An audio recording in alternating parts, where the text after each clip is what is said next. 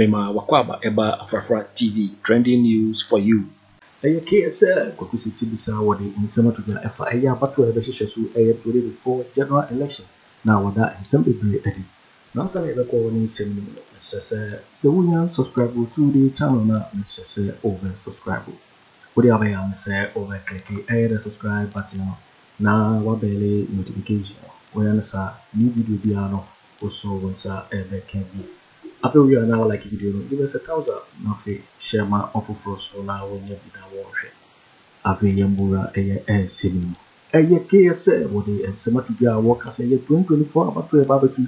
Yin Agyapong by sleeping as you do. Now, as we give a bar, that is a young man to 2 years.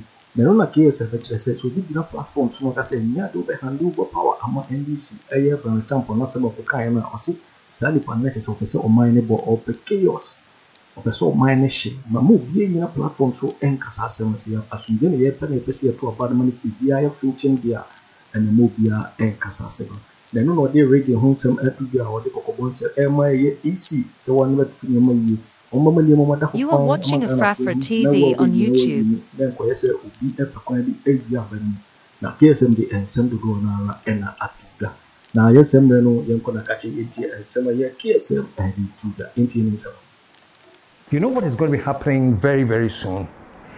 The elections.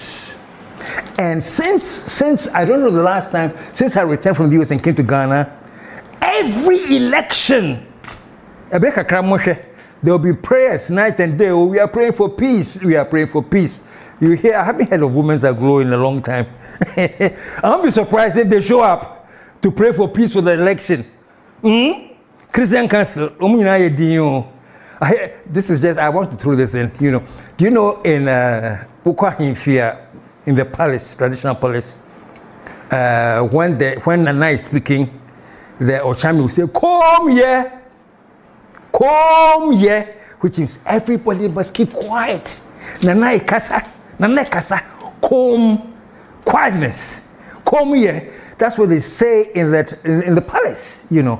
It seems to me, since you account for the whole of Ghana, come here. It will be a comb, you know. Chiefs are him for a comb. A software, a kukudam, comb. The Ghana Bar Association, oh my ring, comb. The Journalists Association, for the most part, I'm saying for the most part because some are not, but for the most part, will be a comb. It is to say, comb here. And that's what we are going with, you know, comb here. But at least, you know, regardless of the comb here, there are certain things that we should put out publicly. And I hope that when I put these things out, you are watching the comb here will cease. Whatever I'm saying today, I would love it that the Ghana Bar Association will come out and say, oh, we endorse what KSM said, Ayampa. It is in the national interest. I will be happy if the Christian Council will say, oh, what KSM said, I endorse it. It is in the national interest. Or all those who are my for one, speak up and say, oh, Charlie, this thing that KSM shared on the show is in the national interest. Folks, what am I talking about? I'm talking about we're going to have an election, and all we are looking for is to have a peaceful election. Ghana was the first country south of the Sahara to gain independence. Ghana is the gateway to Africa. Ghana is this, and do you know Anuja? It means we can talk, okay? Yes, and we do talk. But for once, this election, all the Anuja should come from the fact that we had our election, and as expected in all of Africa, it was peaceful. That's what we want to. My dear Nanado, Your Excellency, if you're listening to me, I am saying that one of the greatest legacies you can leave is to leave a legacy, say, in your time, when we had the election, it was peaceful. And when I'm sure, it was peaceful. And so, please, for once, come and back me, and let's all call for peace for the next election. Why am I talking so much? The election is months away. It's months away. But why am I saying these things? You know, it's because the signals that are coming back and forth. If you have your antennas up, you can tell, say, send a number code here, and number any peaceful. Say, yeah. So I'm saying, say, yeah, so that we can maintain a record of the peaceful elections and maintain that record, because the name any peaceful. You see, folks, let me say this. You know, there's something called rigging, and rigging simply means that doing whatever it takes illegally to make sure that you can manipulate the election results. And not only rigging, no. And one thing that we should all be aware of is that rigging does not take place on the day of election. If you want to rig the election, don't wait until the day that people are voting to rig it. No, rigging takes place long before the election. You know, when you see certain things that do not go well with what we are looking for in the electoral system, it can be called rigging. And yet only on the day of election, even before the election. If you're not comfortable with certain things, voice it out, so that the Electoral Commission can realize that people are on this page and on that page, and all we are all looking for is a peaceful, free, and fair election. Why am I talking so much about this? I know that we have had a record of democracy in Ghana, in Africa, and I want us to continue with that democracy. But when you hear some of the wranglings going on, it makes you a little bit, Shally. Maybe this time we'll miss it, but I don't want us to miss it. That's all I'm saying. No. Is because I want the election to be peaceful. TV okay? On YouTube. Now listen to this. I'm going to show you a clip of what one person has said, and in fairness, it's only one person, but I want you to say what that can lead to. Take a look at this clip.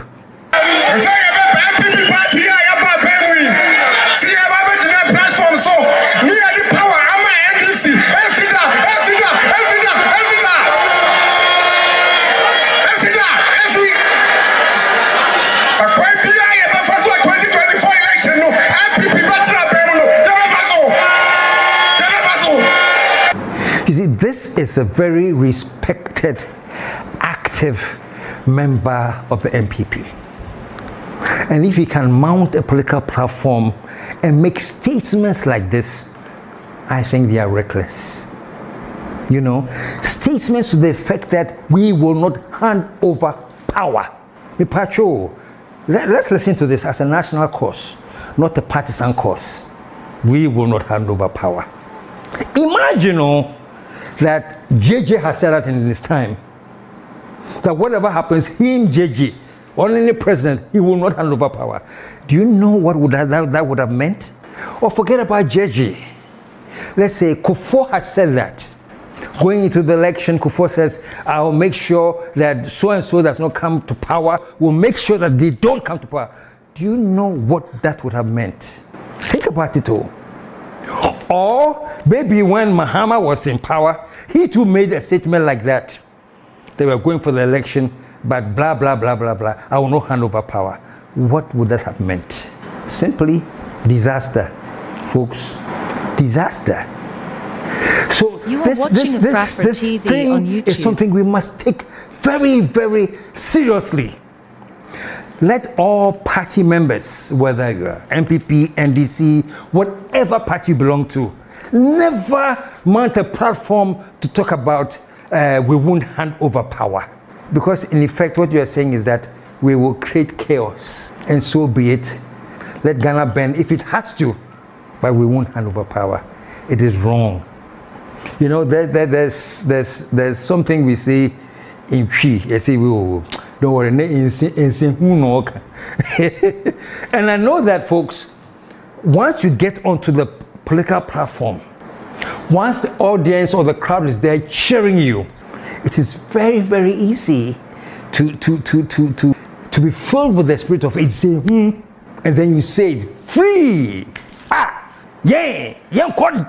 hand over power, and the crowd will cheer and they will applaud. But trust me, so I guess all I'm trying to say today is this: as we go closer and closer to the election, let's watch the utterances that we bring out.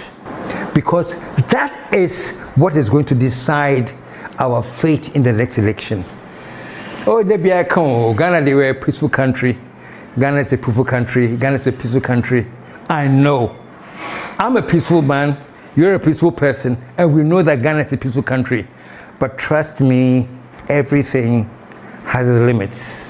And Ghana being a peaceful country, the only thing that can continue the peace in this country is that everybody across the board is convinced that we have had a very free and a very, very fair election. If not, there'll be chaos. So we are all in Africa. We have seen the chaos that has taken place in certain African countries. We have seen how many people have died. We see on TV how many people are streaming, refugees, trying to get into other countries. These are very, very disturbing pictures. Let you and I not assume that this is something that will never happen to Ghana. We say that a lot too. Ghana de nyame shrine. Ghana de nyame shrine. Please, let's not push you are watching Afrafa TV on to YouTube. Limits where people will start questioning. No, this was not right. I'm saying all of this, folks. I'm saying all of this to suggest that the upcoming election should be very, very, very free and very, very fair. And all of us, as a nation, will realize, easy way Juma. The thing was free, the thing was fair. End of discussion.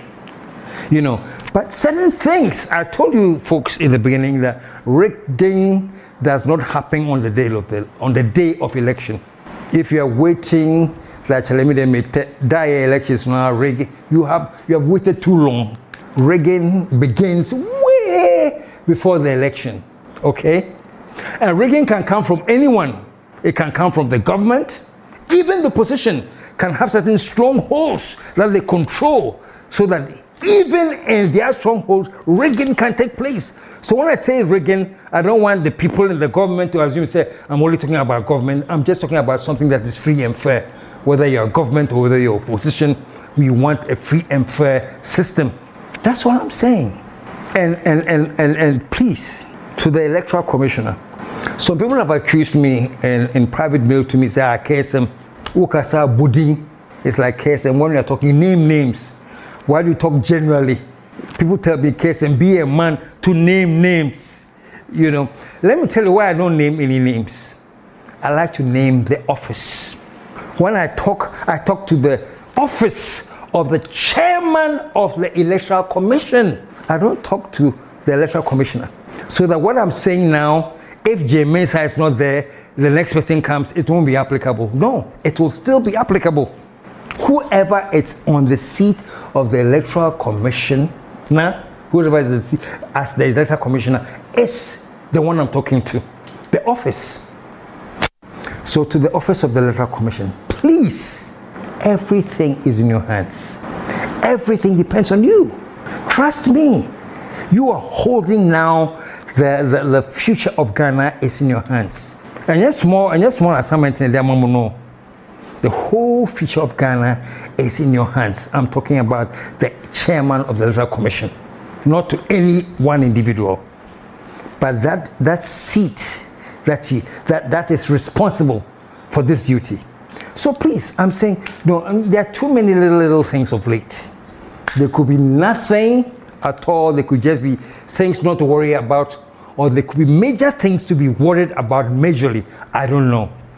But as Electoral Commission, please, whatever it is, no matter how petty it sounds, clear it. Because you don't want to leave the people thinking that there is some irregularities going on. For example, say some BVD machines are missing. Wow. Missing from the office of the Electoral Commission? The Electoral Commission didn't have any CCTV cameras to monitor all these BVD machines, and they are actually missing. I don't know, but folks, this is what I'm talking about. Is it a fact that these machines are missing? If it is, then people have the right to question, hey, if these are missing, then is that not something irregular? how does that eventually affect the outcome of the election? Because when we talk about rigging, that's what we mean. Oh. We talk about little things that happen either through voter suppression, either through changing of numbers, either through all kinds of things that you can do that will favor one party and not the other. Okay? This is what we call rigging. Let me say, rigging doesn't take place on the day of the election. Rigging takes place way before the election. So if way before the election, people are saying that two BVD machines are missing. Why? What do they contain? And folks, this is the question. How will that affect or not affect the outcome of the election? And when you these two machines or whatever machines that are missing, how will they affect or not affect the outcome of the election? So this is what we want to hear. So the Electoral Commission comes down and says, oh, these machines are missing. Crisis says it won't have any effect. Or the danger is that this and this and this is what will affect. So because of that, this is what we are doing in place. Where Bibi Amaka, is it rocket science? All I'm saying is that we as a people getting to the election require some excellent communication from the office of the EC. Explain things. Be on the same page with us and explain. Say the machines that are missing, this is what we are doing to recover them, or this and this is what can do to affect the election. But let's not dismiss it. We can't be dismissive. Unless it is so nothing that we can dismiss it, then tell us because of this and these reasons we cry to have any effect, we can dismiss it. So we know. So folks, all I'm talking about is that we're getting towards the election. And I know what is going to happen very, very soon. I told you, as they go Ghana Glow or a Glow for Jesus, whatever, they'll be praying for peaceful election. The churches, they'll be praying for peaceful election. The Christian Council, the Muslim Council, the Peace Council, the whatever council, all of us will pray, oh God, give us a peaceful election. Oh Lord, we want a peaceful election. Fine! Go ahead and pray. But I'm saying it is not enough. Have we done what it takes to get a peaceful election? What is the result of this BVD thing that supposedly is missing? How is that being fixed?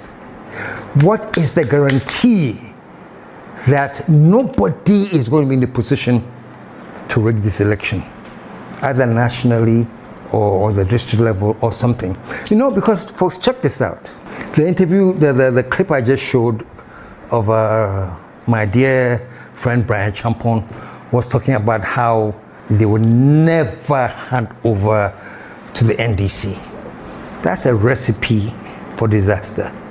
I beg you, Mr. Bryan Acheampong, if you want the MPP to win, great. If you think that the MPP will trash the NDC, great. I have no problems with it. Let that happen by people voting freely and fairly.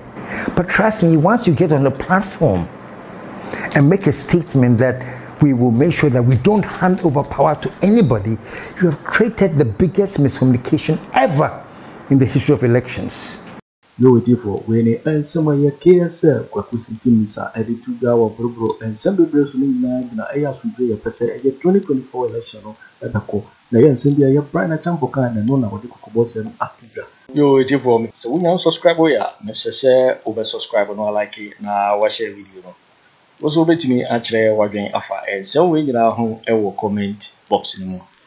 Mo beti minka biom in my next video.